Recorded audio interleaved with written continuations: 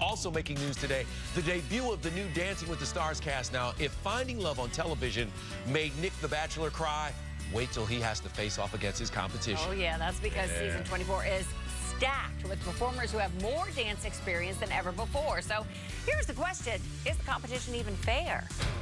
I pity the poor competition.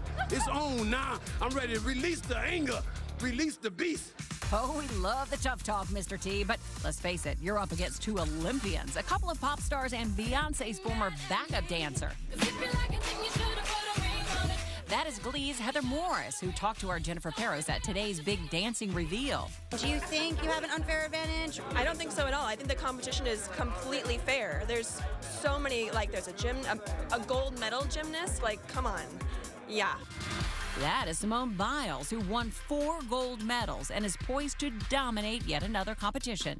You're used to performing in front of millions and millions of people. Is this something that makes you nervous? I'm so nervous because you have to get out of your comfort zones, do things.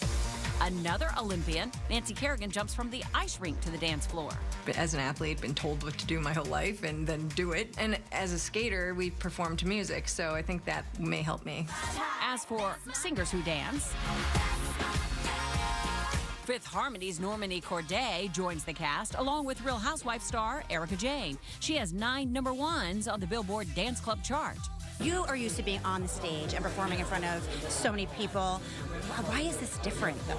Oh my gosh, ballroom, I have no idea what I'm doing. I'm very excited. Excited, nervous? All of it. Nervous, excited, I can't wait. Gonna be a fun cast. Well,